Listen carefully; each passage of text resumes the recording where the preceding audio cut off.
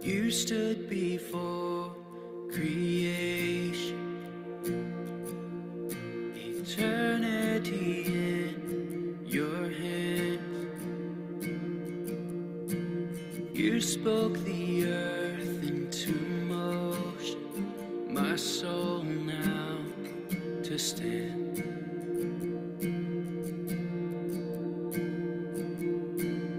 You stood before my failures, you carried the cross for my shame.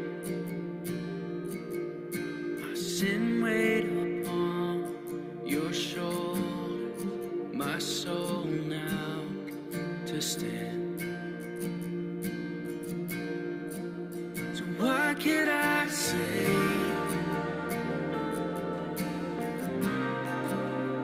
What could I do but offer this heart, oh God, completely to you?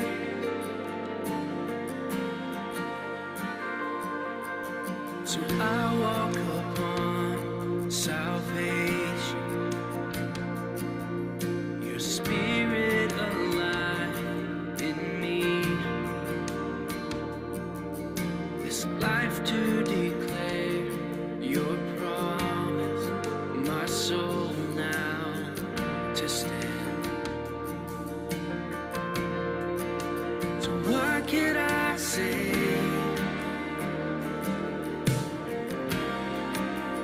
What could I do but offer this heart, oh God, completely to you? What could I say?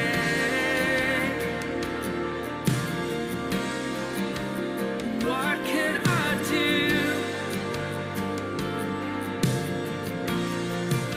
but offer this heart, oh God,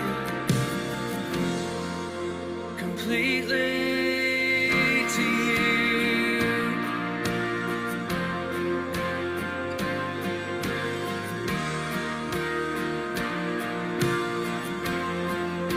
Completely to you.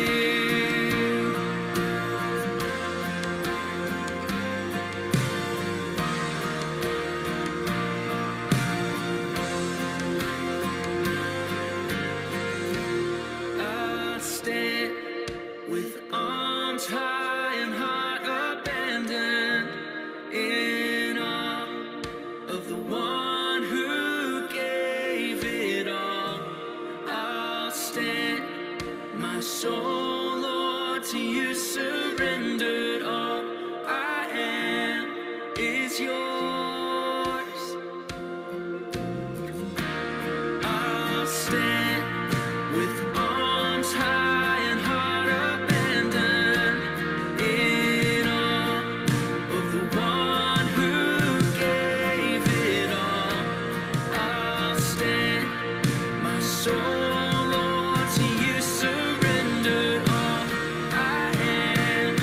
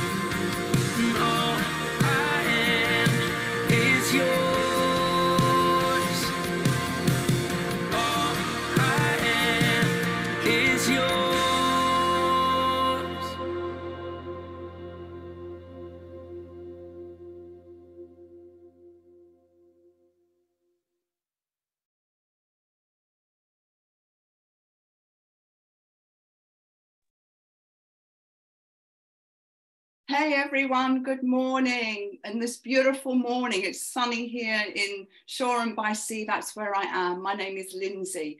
Welcome to Coastlands Church Prayer and Devotion this morning. You know, whoever's on this broadcast, you're so welcome. We are going to have an amazing morning this morning. We're going to go through a devotional. And it's the Smith Wigglesworth devotional, which I absolutely love. It's sometimes, you know, it's like, so this amazing man of God who wrote this, it's sometimes for me, it's so challenging, but it's so, you know, sometimes when I read it, I'm like challenged. Sometimes when I read it, I'm like, oh, you know, it's like takes my breath away. This guy has written this. And other times it'll make me cry. But the presence of God, when I read it, is just incredible. And already I can feel the presence of God. I can feel the presence of God today for us as we read through this together and we pray through it. And I'm just going to tell you the title, then I'm going to pray, because we want the presence and the power of God today, because this isn't just another reading. We just pray now. I'm going to pray first. Holy Spirit, the presence and the power of God. Holy Spirit, come and bring truth and light and revelation into our hearts this morning. As we read through this devotional, as we pray through the word of God, the truth, let every lie of the enemy be completely destroyed today. Lord, let the anointing that destroys every single yoke just be poured out over our lives today as we go through the title of this, which is Freedom from Fear. Freedom from fear. I just pray today, Lord, do something new in our lives in the name of Jesus. You know, you look out in the world and there's so much fear, isn't there? It's everywhere. And, you know, it can come around our lives. Well, today's a day of transformation. That's what I really believe as we go through this and see what God wants to do and what he wants to say. The strapline scripture is 1 John 4:18, and it says, there is no fear in love, but perfect love casts out all fear. And I want to read that. Just going to have a sip of water. I want to read it, some of it, in the Passion Translation as well. Because I pray today that we would just get such a revelation of the love of Jesus and what he's done for us. Because in that place of knowing Jesus and what he's done for us, that's where the perfect love is, what he did on the cross. But listen to this. Love never brings fear. There's no fear in God. For fear is always related to punishment. But love's perfection drives the fear of punishment far from our hearts. Whoever walks constantly afraid of punishment has not received love's perfection. Wow. Now listen, I just want to pray this over us and read this scripture, because this to me, when I was going through this, really spoke to me. And it's in 1 John 4:10 in the Passion. This is love. The love of Jesus. He loved us long before we loved him. So he loved us long before we loved him. You know, like before I gave my life to him, he loved me. He loved me. All those things I did wrong, he took that punishment. It was his love, not ours. He proved it by sending his son to be the pleasing sacrificial offering to take away our sins. And I thank you, Lord, today that we just get such a revelation of what you've done for us on the cross, that we have, if we're in you, if we're born again, if we've given our lives to you, we have no fear of punishment. That's a lie from the pit of hell. And I just thank you today, Lord, that we really get this, that we know that we're forgiven. We're forgiven. We're free. Fear has no place in our lives in the name of Jesus. And doesn't it try and come around us? You know, as I read this, there's been fear trying to come around my life in the last few weeks. Many years ago, it shut me down for 2 years. I was like, I couldn't, you know, it did. And it's an everyday thing that we have to get hold of. But fear is such a lie of the enemy. And I'm going to get into the reading. Otherwise, I'm going to go off on another tangent. And I want us to pray through some stuff this morning. Okay, so I'm not going to read the scripture reading that goes with this, it's too long, but you can, and it's 1 John 4, 7 to 21. I just want to read through it. Here we go. Okay, this is Smith Wigglesworth writing this. Never be afraid of anything. There are two things in the world. One is fear, and the other is faith. One belongs to the devil, the other to God. So let me just read this. I've got some little bits, some added bits to add this in, just to pray over us.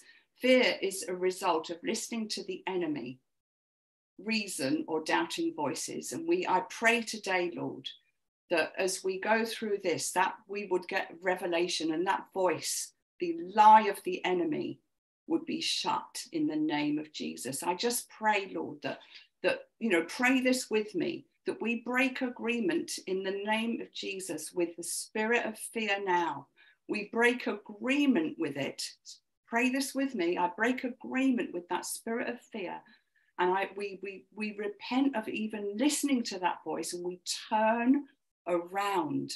We turn around and we look to you. We change our thinking today as we go through this in Jesus' mighty name. Faith comes by listening to God, abiding trust in God and his promises. Faith comes by hearing by the word of God. And that's what we're doing today. That's what we need to do every single day. Faith is built by hearing God, by speaking his word, by hearing the word of God. That's where our faith is built. If you believe in God, there is no fear.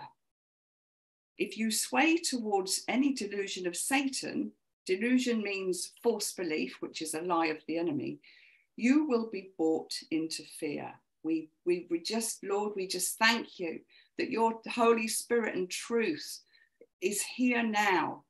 The Spirit of God, truth. Lord, we cut off those lies of the enemy in Jesus' mighty name.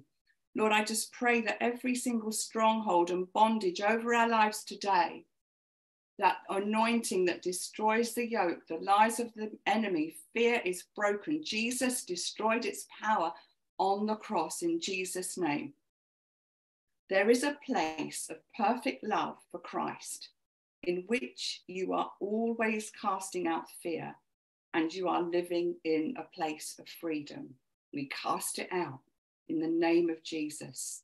And then the scripture he's got in brackets is see John 4:18, 1 John 4:18, the one we started with. There is no fear in love. There's no fear in Jesus. There's no fear for us in him. But perfect love casts out fear. Let that perfect love flood us today, Jesus.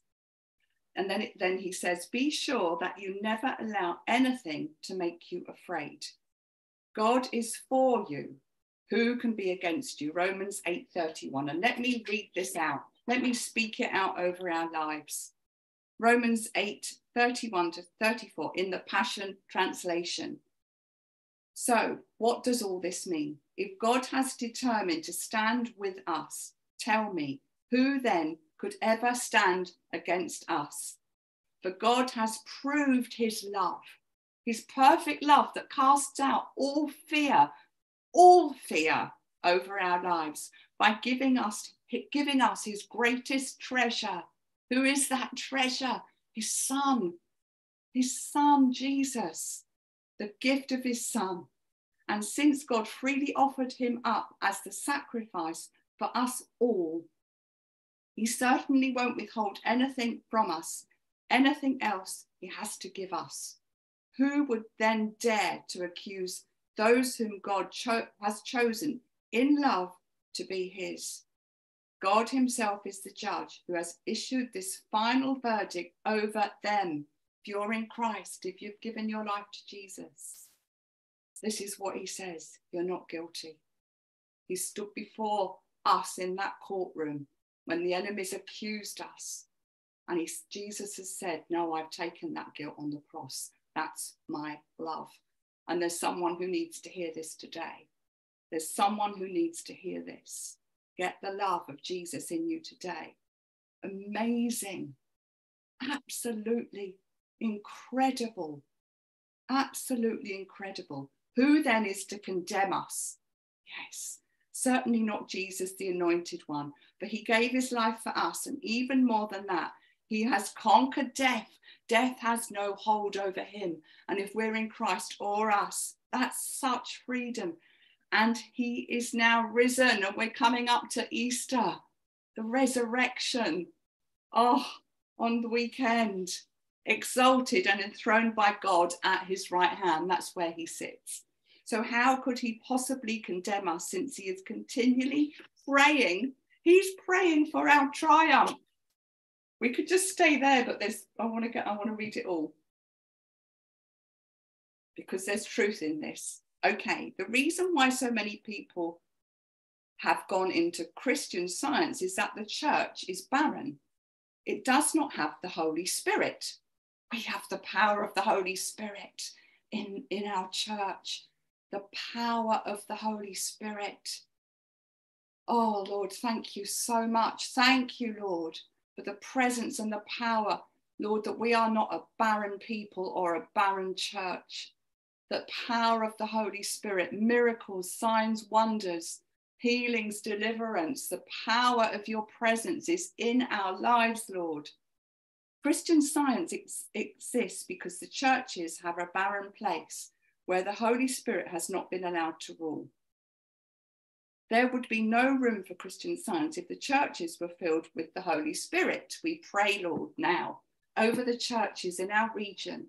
Father God, the ones where there's no Holy Spirit, we just pray and stand together, Lord, that there would be a fresh outpouring of your presence, your Holy Spirit.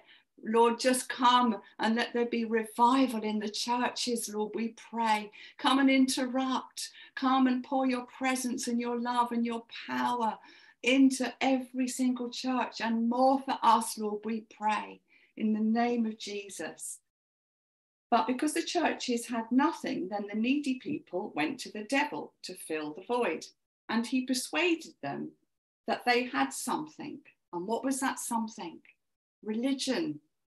Like the Pharisees and the Sadducees, you know? No power. No power. Now the same people are coming out knowing that they have nothing.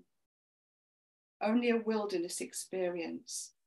And I just, as I read that this morning, as I was going through this, I went to Isaiah 43:19, where it says, you know, God is, and I really believe is doing a new thing, you know, as we come into Passover and East, and as we come into Passover, that God is doing a new thing, breaking through as we go through, as we pass over into the new. And I love this because it says, making a way in the wilderness and streams in the wasteland. And I just pray that over us, over the people who, you know, who maybe have come out of a church and they're in the wilderness. Lord, bring them back in, we pray.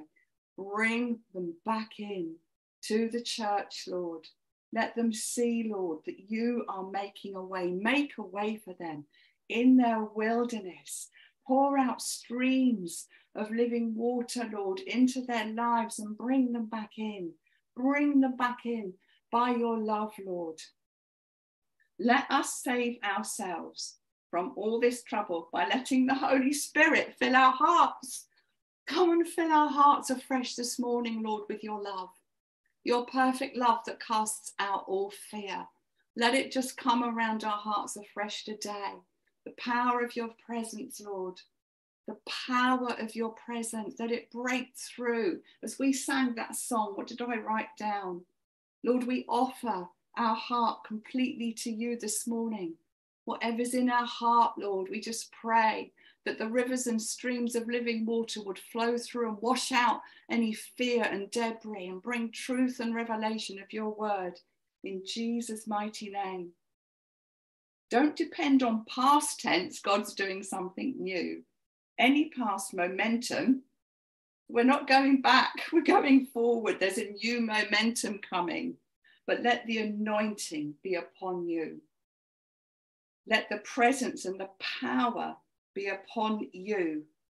Are you thirsty? This is what he's saying. I think God's really saying, come on, guys, are you thirsty? Are you longing? Are you desiring for more of me? We are, Lord. We long and we thirst and we desire for more of you. More and more of you, Lord. That we could take this, the gospel, out into this world where there's so much fear. In the name of Jesus. Then God will pour out his treasures, out of his treasures, all you need today. Out of his treasures. Have a look, look up that word, what his treasures are, and discover what he wants to pour out for your life today, over your life and in your family, all around you. God wants to satisfy us today with his great, abounding, holy love that casts out all fear. Fear you have no place in us, imparting love upon love and faith upon faith. If you have fallen short, it is because you've refused the Holy Spirit. Let the Holy Spirit be light in you, to lighten even the light that is in you. No darkness will befall you. You will be kept in the middle of the road. And let me read this scripture from John 1:4. Where is it? That the Holy Spirit took me to, because I love it. And I'll pray it over us. A fountain of life is in him, in Jesus. Let that fountain, oh Lord, just bubble up inside of us today. For his life is light for all humanity. And this light never fails to shine through darkness. Light that has darkness cannot be overcome. And that's what I like. It's like, no darkness will befall you. You will be kept in the middle of the road. Lord, let the light of the Holy Spirit, where we may be, not so, where there's darkness in our hearts, Lord, where fear has come around, fear of situations, fear of circumstances, where we've listened to the lies of the enemy, because fear is from the enemy. Fear is from the enemy. It's not the truth. Lord, I just pray now where there's darkness in our hearts, Lord, that your light would start to shine so brightly into the light, into that place, but into the darkness. And every lie of the enemy today would be dispelled and broken in the name of Jesus. Let that light shine, Lord. Let it be, not just now, but let us live in this place of light, Lord. You are the light. The word says, Lord, that you are the light of light. You are the light, Jesus. You are the truth. You are the way. You are the word.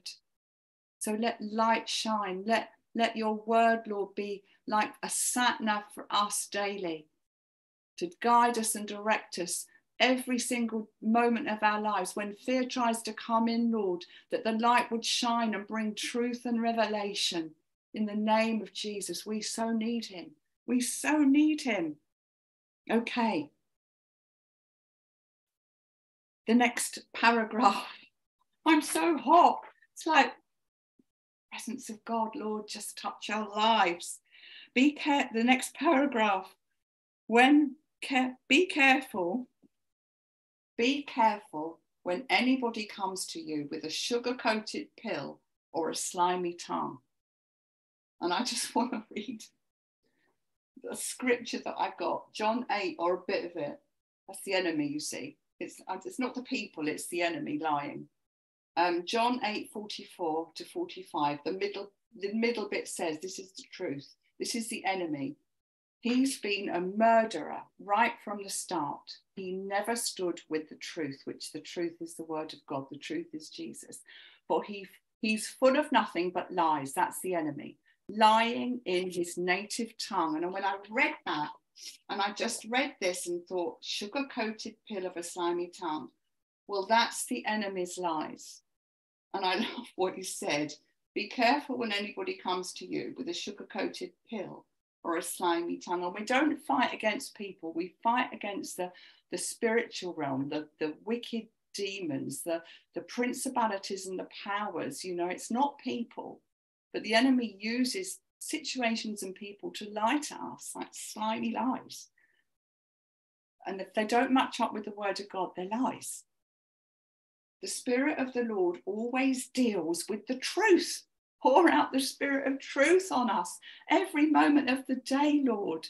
Let us be our hearts be so turned back to you. I'm saying this for myself, Lord, that we just come that we're so alive for the word, that we continually want to be in the truth, Lord. Draw us back into the place of truth, Lord. I pray. And it says here, this is what we're going to do this morning. Give the devil the biggest chase of his life by saying these words. Lord, we pray this over us. If we walk in the light as he is in the light, we have fellowship with one another. And don't we need one another? And the blood of Jesus, his son, cleanses us from all sin. 1 John 1:7. And I thank you, Lord, today that we walk in the light as you are in the light. If there's any of us on that side path, a bit in the dark, bring us back, I pray now, in the name of Jesus. Bring us back onto the right path of light. Lord, let your love that casts out fear, your perfect love, come upon us today. Come into our hearts and bring us back. You love us. We're forgiven. There's no punishment. There's no judgment.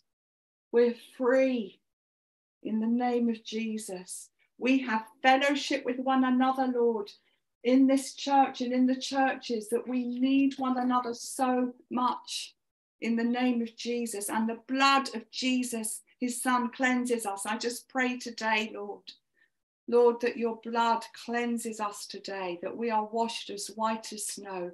The precious blood of Jesus that was shed 2,000 years ago and is on that mercy seat today for our lives.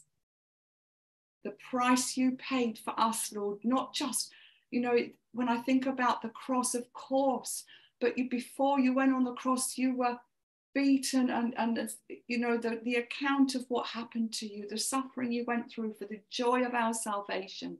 Oh God, we just thank you today for the price you paid for us, Lord, that love that casts out fear that's trying to cause us to get distracted or taken off course, because that's what it does. And I pray, Lord, freedom today, freedom as we come into the celebration of what you've done this weekend, that there would be such freedom, Lord, over these next Friday, Saturday, Sunday, Lord, in our lives, Lord, just freedom and revelation and a new day, new things in the mighty name of Jesus. What was it I was going to say? Holy Spirit, yeah, thank you, Lord. Thank you for that blood and that resurrection power. You rose from the dead. You have risen from the dead. You've conquered fear. You've conquered sin. You've conquered sickness and disease. You've conquered death. Death could not hold you down. Thank you, Lord. Thank you, Jesus. Healing power flow now and touch people's lives, I pray. In the name of Jesus, touch people where they need touching. I pray in the name of Jesus. We're coming in to the end.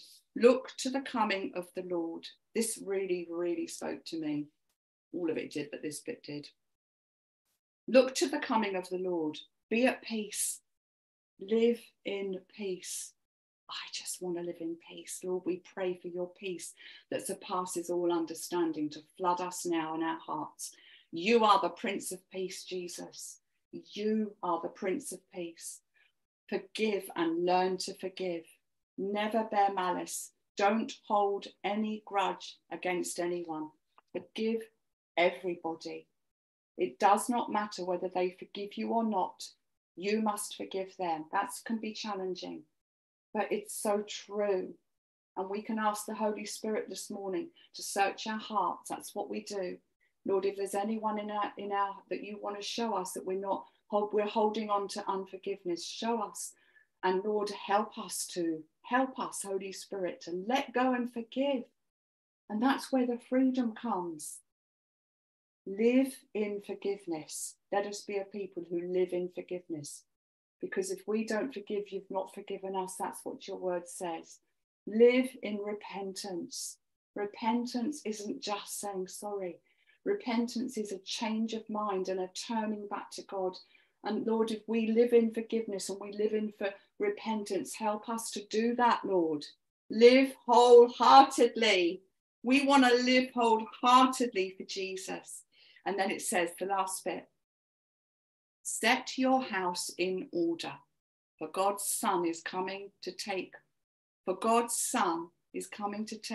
what is in the house. And I looked at Hezekiah, when I read that, which I won't go into, but he was given 15 more years. He was dying, and he turned his face to the wall and he prayed, and God restored him from sickness, and he gave him 15 more years. And I just thought, set your house in order, Lord. I just pray as we finish, whatever that means to each one of us today, setting our house in order. We've had a lot of change in our home, and I've been moving stuff around in the house recently, making things look different. We've moved a lot of stuff around, but it's like, what about our hearts? Where are our hearts this morning with God? What does he want to do in our hearts? And don't let fear come in. It casts out, perfect love casts out fears, because he loves us. But Lord, let us be a people. Let us be a people who set our house, our hearts in order, for you are surely coming. Whatever that takes, Lord, that we constantly surrender our hearts to you, as that song that we sang said. We offer our heart completely to you, and that's what we choose to do today and from now on, in the name of Jesus. And the thought for today, the final bit, is this: the cause of all deterioration is the refusal of the Holy Spirit. And let me finish with a prayer. Let's finish with praying. Join in this prayer with me. Oh, Holy Spirit, we love you, Holy Spirit. You are the third person of the Trinity, the Father, Son, and the Holy Spirit. And I pray today, Lord, that you would just really reveal to us more and more every single day, by the power of the Holy Spirit, by the person of the Holy Spirit, that we would walk with you, Holy Spirit, like good morning, Holy Spirit, that we would come to know you as a person more and more intimately, that you would do that in us, Lord. If there's anything in us that's resisting, I pray now, we ask you to forgive us. Holy Spirit, you are everything. You are everything to us, in the mighty name of Jesus. Well, I want to thank you guys for coming on today. I really pray you got something from this morning. And we're on this evening at 7 p.m. So come and join us this evening, 7 p.m. online, where miracles happen. There's going to be a powerful word this evening. If you need, whatever your need is, come on and, invite people. You may have someone that you want to invite, invite them along. You just need to, maybe there's, Melanie could put a link in the chat so people can get on if they're visitors. We'd love to see you tonight. Have a great, great day. And yeah, Holy Spirit, power. Bye.